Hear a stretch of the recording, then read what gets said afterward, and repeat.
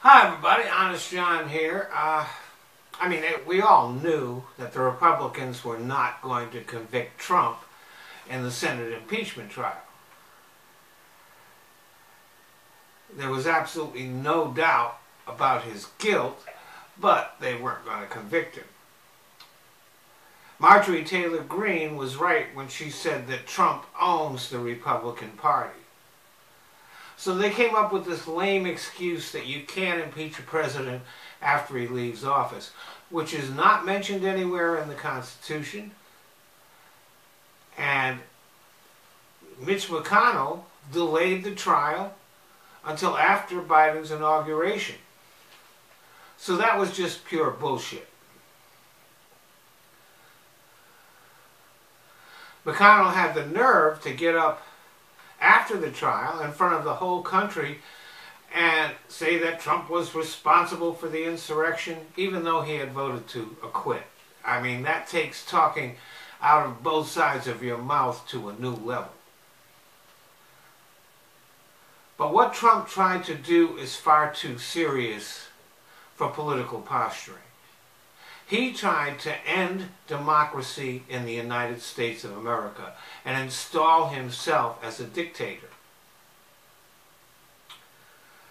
He was even in the White House with his coat still on, watching the insurrection, because if it was successful, he was planning on going back to the Capitol and arriving, making a grand entrance and installing himself as the winner of the election.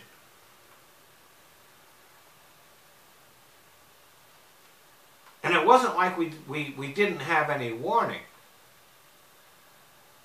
Trump had mentioned several times in talking with dictators, whom he always cozied up to, that he wanted to do what they did. He told Xi Jinping, the Chinese leader, that he wanted to be installed as president for life.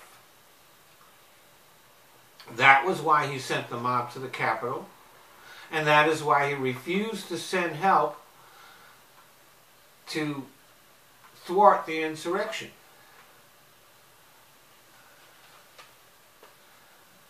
But Donald Trump's treason did not just happen on January 6th. From his first day in office to his last, he was working to weaken the United States to benefit his patron, Vladimir Putin. Everything Trump did, from corrupting the Justice Department and our intelligence agencies, and undermining our alliances, and making just erratic foreign policy decisions, harmed America and benefited Russia. So even though Joe Biden has expressed no interest in going after Trump, the lifelong professionals in the Justice Department and the intelligence community are eager to expose him for what he was and to hold him accountable. By their vote to acquit Trump, the Republican Party has made Trump's treason their own. What Trump tried to do cannot go unpunished. He must spend the rest of his life in prison. And the Republican Party has also been penetrated by the Russians. We know that the Russians have been funneling money to Republican PACs and super PACs for years. Republican representatives and senators, including Devin Nunes, Jim Jordan, and Lindsey Graham, have included Kremlin talking points in their speeches. Think about that. Lies created by the Russian FSB agents are part of the United States congressional record.